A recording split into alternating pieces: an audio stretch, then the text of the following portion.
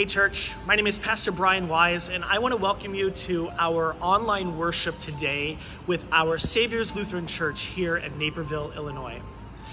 Before we begin our worship today, I want to take a moment just to invite you to join us on June 17th, both at noon or at 8 p.m.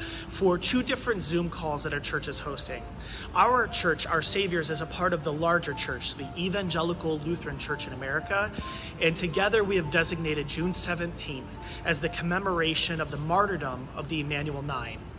These are the 9 people who were shot and killed on June 17th in 2015 during a Bible study at Emmanuel African Methodist Episcopal Church, also known as Mother Emanuel Church, in Charleston, South Carolina. The ELCA, our church, has a relationship with the shooter, as well as 2 who were killed that day. It reminds us both of our complacency and our calling as a people. Together we confess that we are in bondage to the sin of racism and white supremacy, and at the same time, we rejoice in the freedom that is ours in Christ Jesus, who has broken down the dividing walls, that is, the hostility that comes between us. And so we want to invite you to pause on June 17th, to join us at noon or at 8 p.m., to join us on this Zoom call as we reaffirm our commitment to repenting to the sins of racism and white supremacy, which continue to plague this church, and to venerate the martyrdom of the Emmanuel 9, to make this day of penance with prayer. There will be a link to these gatherings which will be shared in the emails that are sent out with this video, but also it will be shared on our website at oursaviors.com. Let us now continue our worship today as we begin with confession and forgiveness. We begin in the name of the Father, and of the Son, and of the Holy Spirit. Amen. Let's pray. We pray to you, Almighty God, in times of conflict. You, our refuge and strength, a very present help in time of trouble. Do not let us fail in the face of current events. Hold us together with your love. Give us strength for all that we need. Help us in our confusion and guide our actions. Heal the hurt, console the bereaved and the afflicted, protect the innocent and the helpless, and deliver any who are still in peril. For the sake of your great mercy in Jesus Christ our Lord. Amen. Almighty God, to whom all hearts are open, all desires known, and from whom no secrets are hid, cleanse the thoughts of our hearts by the inspiration of your Holy Spirit, that we may perfectly love you and worthily magnify your holy name, through Jesus Christ our Lord. Amen.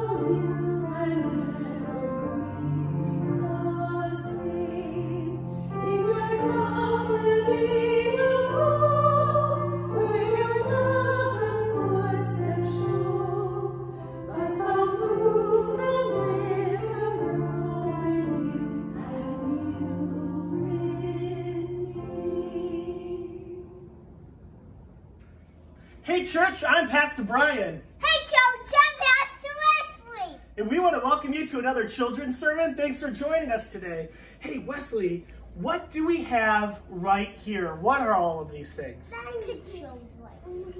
Yeah, they're pictures. Can you tell me who are these pictures of when you see the pictures? This is Mama and Gia, and this is Gia, and this is Mama. Who is this right here? Who's that? Oh, and this is Mama and Papi. Then this is me when I was a baby.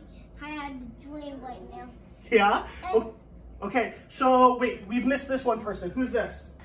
Pani. You know, all of these pictures are our whole family. Is anybody missing from our family of Mama and Papi and Gia and Wesley and Pani? Nobody's missing, are they? Huh, pretty cool, huh? Well, what would happen if your picture went missing? Do you think that we would go look for it? Yeah, we would, because your picture belongs here.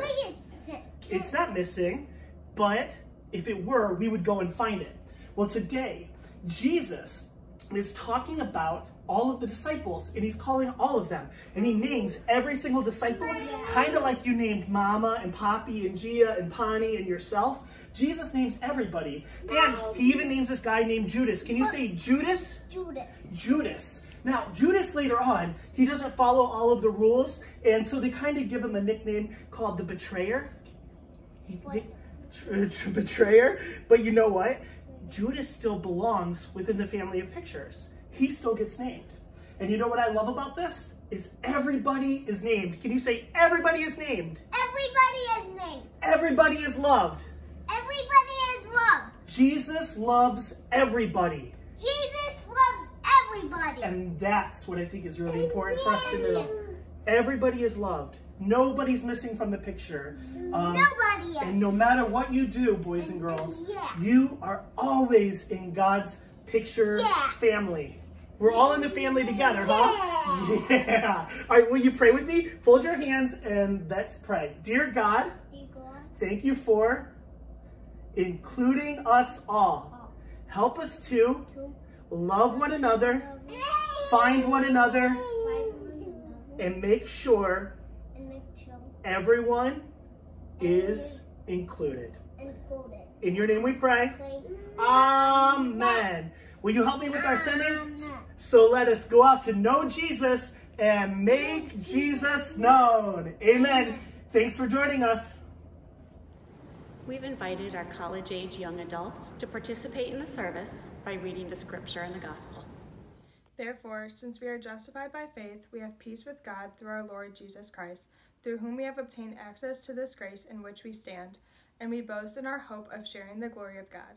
And not only that, but we also boast in our sufferings, knowing that suffering produces endurance, and endurance produces character, and character produces hope, and hope does not disappoint us, because God's love has been poured into our hearts through the Holy Spirit that has been given to us. For while we were still weak, at the right time Christ died for the ungodly.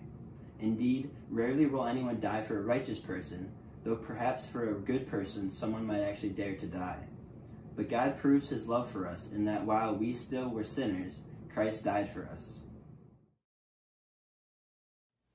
Then Jesus went about all the cities and villages, teaching in their synagogues and proclaiming the good news of the kingdom, and curing every disease and every sickness. When he saw the crowds, he had compassion for them, because they were harassed and helpless, like sheep without a shepherd. Then he said to his disciples, "The harvest is plentiful, but the laborers are few.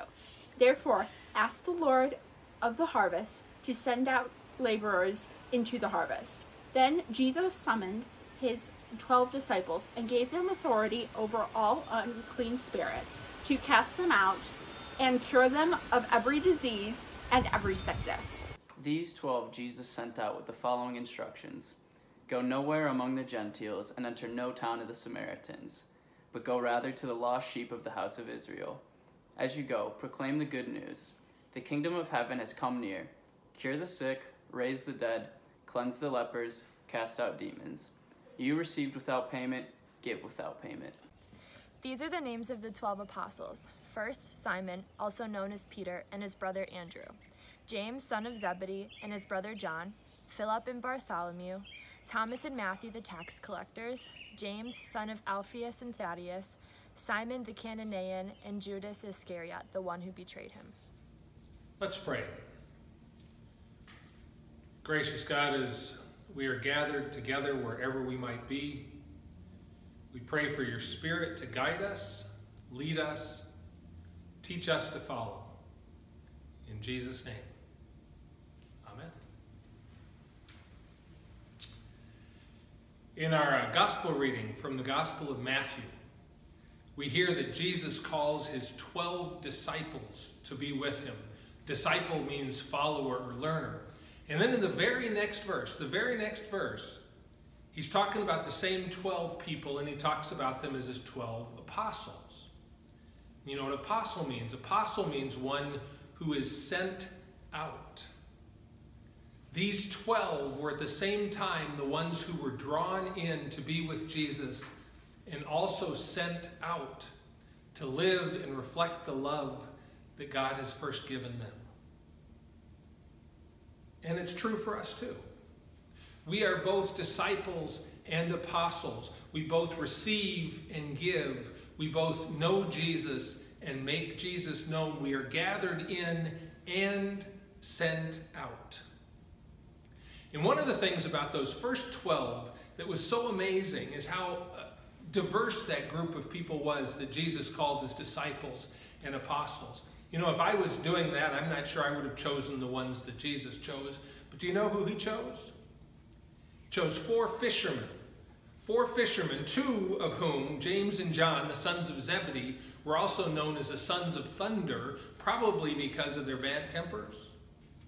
He chose another man who would betray him, turn him over to be crucified. That was Judas. He chose one who would deny him, in fact, deny him 3 times in one night. Simon Peter. He chose one that we remember as a doubter, that's Thomas.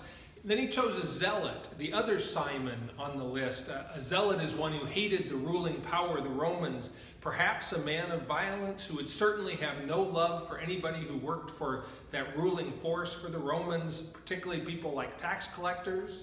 And then you know what Jesus did? The next person he chose Matthew, whose job was a tax collector. And then there are a few on the list that we don't know a whole lot about.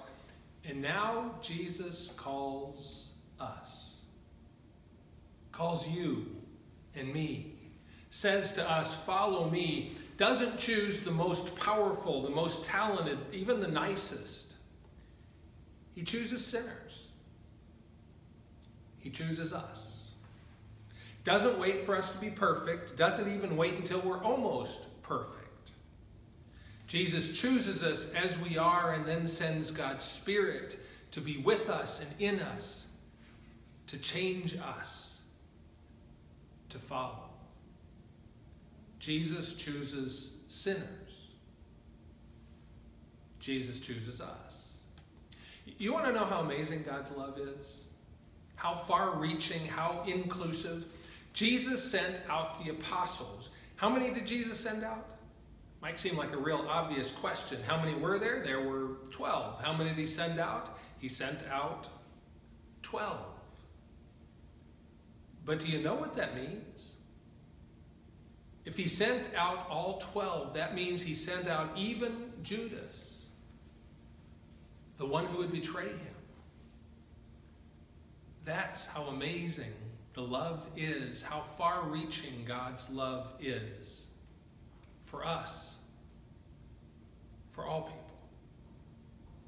Jesus chooses sinners.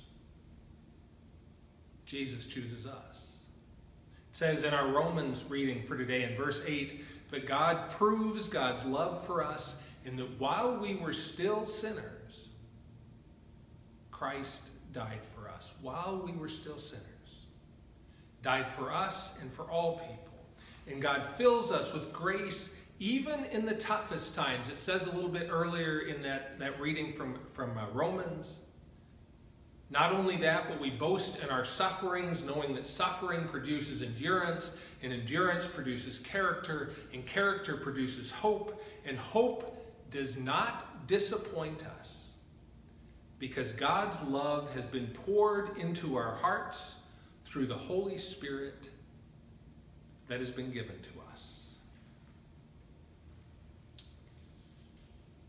As I was thinking about this sermon and thinking about all the events that have been happening in our lives, in the world right now, particularly this week, thinking about George Floyd and the issues of pain and injustice that have been brought forth.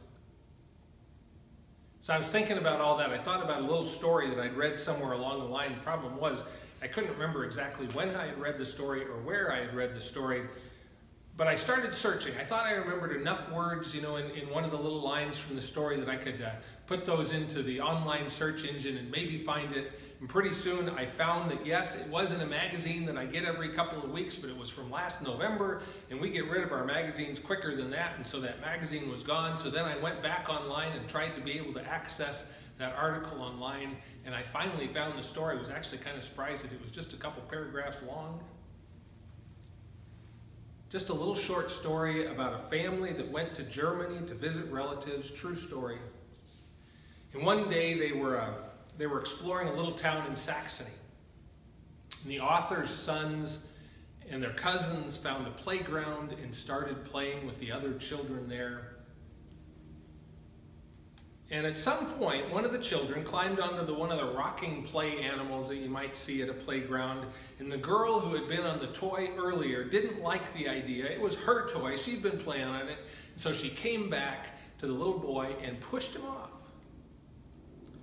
And with children and grandchildren, I've seen this behavior. I'm sure you have too. Nothing real surprising there. But here's the part that stuck with me. When the girl's father came over to ask what had happened, and this girl and her father lived there in that little town, the little girl's explanation seemed to satisfy him, and it seems to me that it probably shouldn't have. Do you know what the little girl said to her dad to explain her behavior, to explain why she had pushed this little boy from a different country off that toy that she had been playing on? She said it in German, which I don't understand, but it translates basically like this: he doesn't belong to us. He doesn't belong to us. He's not one of us, so we don't really have to care about him.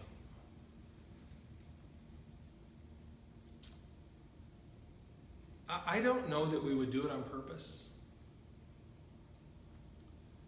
But is it possible that when we see injustice in the world,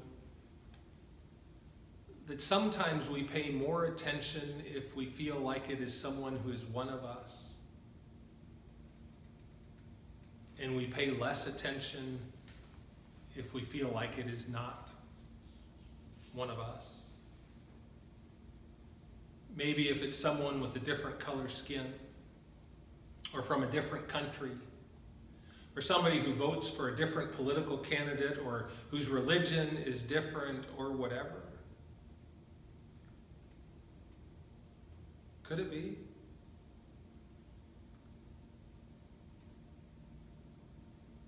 But the amazing thing that God shows us is that God loves all of us. Everyone. The ones that we are like and the ones that we are not like, and maybe even more than that, the ones we like and even the ones we don't like. And knowing that Jesus loves all people, that God loves all people, that we are called to reflect that love, can you start to see that because everyone belongs to God, everyone is also a part of our family? Everyone?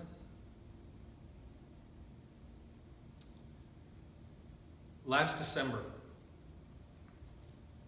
I was preaching a sermon talking about issues of race in Naperville, issues we continue to face, and I shared this little paragraph from the ELCA. We believe that Christ's church is for all people.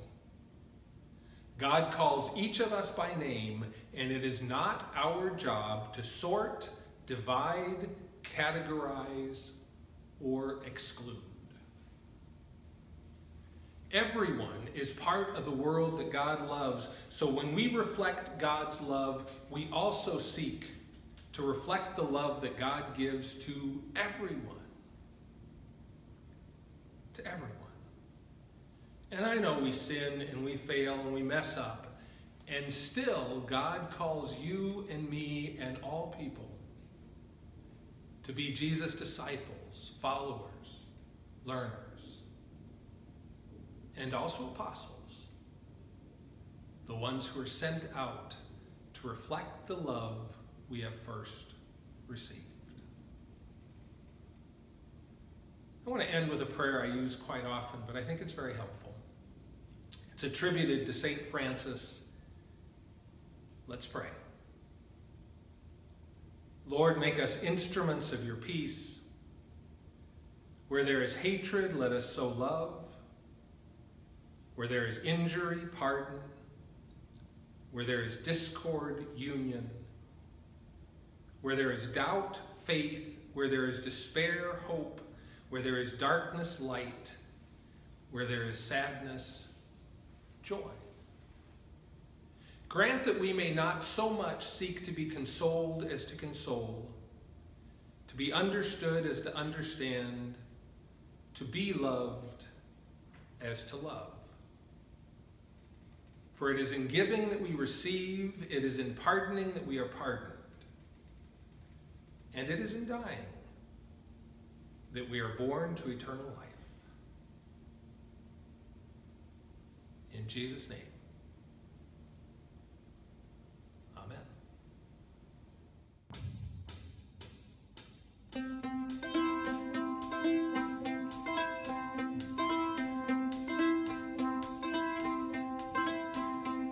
In my wrestling and in my doubts, in my failures, you won't walk out. Your great love will lead me through. You are the peace in my troubled sea. Whoa, you are the peace in my troubled sea. In the silence, you won't let go. In the questions, your truth will hold. Your great love will lead me through. You are the peace in my troubled sea. Whoa, you are the peace in my troubled sea.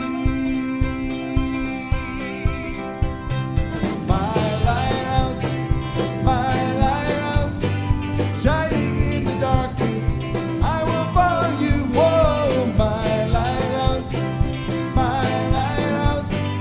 I will trust the promise. You will carry me safe to shore, safe to shore, safe to shore, safe to shore.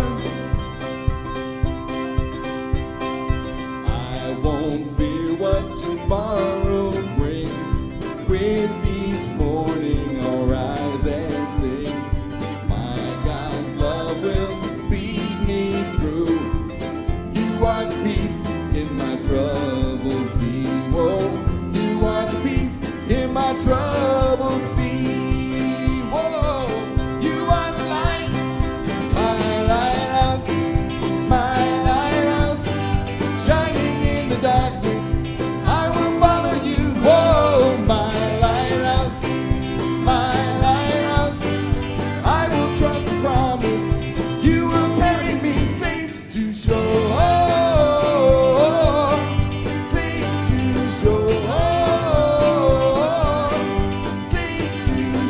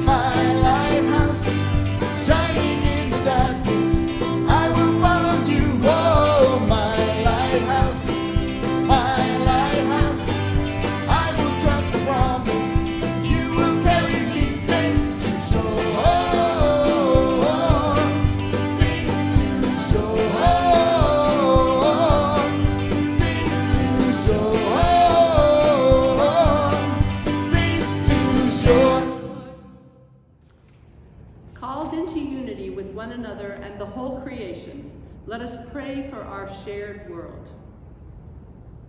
Holy One, the whole earth is yours. Where there is fire, bring cool air and new growth. Where there is flooding, bring abatement. Where there is drought, bring rain.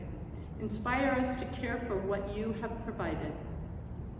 Holy One, we have created divisions that are not your will. In places of conflict, raise up leaders who work to develop lasting peace and reconciliation. Encourage organizations and individuals who care for all forced to leave their homes. Holy One, you care for those who are harassed and helpless. Protect and defend those who are abused. Heal those who are sick, especially those we lift to you in prayer. Feed all who hunger. Empower all whose voices go unheard, and help us respond to the pressing needs of our neighbors. Holy One, you bring all people to yourself. We give thanks for the holy people who have gone before us. Sustain us in your mission until the day you bear us up to join the saints in light. Holy One, these prayers and the prayers on our hearts we now name aloud, we release to you. Receive also our prayers too deep for words. Through Jesus Christ our Lord. Amen. The peace of the Lord be with you all. Please take time today to share God's peace with those around you. At this time of the offering, we wanted to remind you of the congregational meeting, which officially will be next Sunday, June 21st. This year it has and it will continue to look different. This past week, there were a series of 3 Zoom forums to attend to the budgets, missions, and properties. The annual report has been sent via email, and voting will happen online. Your opportunity to vote will be emailed to you if you haven't already done so at one of the Zoom forums. Please look in your email for that opportunity to participate remotely. And if you have any questions, please email info@oursaviors.com. And let us pray. Holy God, gracious and merciful, you bring forth food from the earth and nourish your whole creation. Turn our hearts towards those who hunger in any way, so that all may know your care. Prepare us now to feast on the bread of life, Jesus Christ, our Savior and Lord. Amen. In the night in which he was betrayed, our Lord Jesus took bread and gave thanks. He broke it and gave it to his disciples, saying, "Take and eat. This is my body given for you. Do this for the remembrance of me." Again, after supper, he took the cup, gave thanks, and gave for all to drink, saying, "This cup is a new covenant in my blood, shed for you and for all people for the forgiveness of sin. Do this for the remembrance of me." And together we pray the Lord's Prayer. Our Father in heaven, hallowed be your name. Your kingdom come, your will be done, on earth as it is in heaven. Give us today our daily bread. Forgive us our sins, as we forgive those who sin against us. Save us from the time of trial, and deliver us from evil. For the kingdom, the power, and the glory are yours, now and forever. Amen. Taste and see that the Lord is good.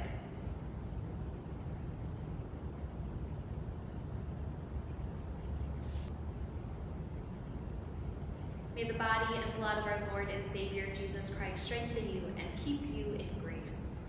Amen. And let us pray again. God of abundance, with this bread of life and cup of salvation, you have united us with Christ, making us one with all of your people.